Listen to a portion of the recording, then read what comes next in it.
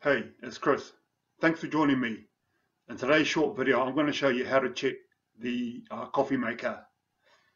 The first step is to unplug the coffee maker when you're not using it and put it well away from any power source if you can. The second part is to now look at this coffee maker and imagine a giant crust of ice is starting to form over the top of it and encase the whole coffee machine. You can see the ice crusting over in your imagination and visualize it crusting over at the same time. The next step, and you're still looking at the coffee maker, the real coffee maker, is to imagine that a replica of the coffee maker is sitting on top of your head. Maybe just the coffee jug, if you like. And then imagine that a crust of ice is crusting over the replica of the coffee maker on top of your head. And it's crusting all the way down until just above the top of your eyes. The fourth part is to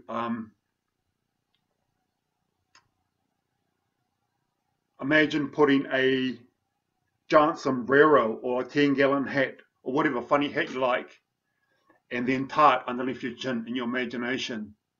So what we've now done is we've used the image of ice. We've placed the coffee maker well away from any power outlet. We've frosted the coffee maker. The ice will represent the cold, and the cold is cold for us. That represents that the coffee maker is off. You've put that information on top of your head by placing a replica of the coffee maker there, and you've frosted your head as well, which also tells you that the coffee maker is off. And you've put on a big sombrero or 10-gallon hat. Now, when you're away from the house or you're away from the kitchen and you start to worry that the coffee maker might still be on, all you have to do is remember that.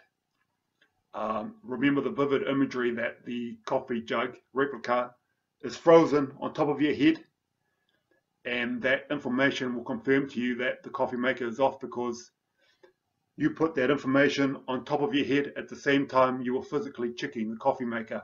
I hope this makes sense. I'll leave the steps in the description below. If you enjoyed this video, give me a thumbs up, give me a like. In the next video, we'll carry on this theme with the coffee maker, and we'll use a technique called doubling up, which will it increases your memory power by 100%. That the coffee maker is definitely off.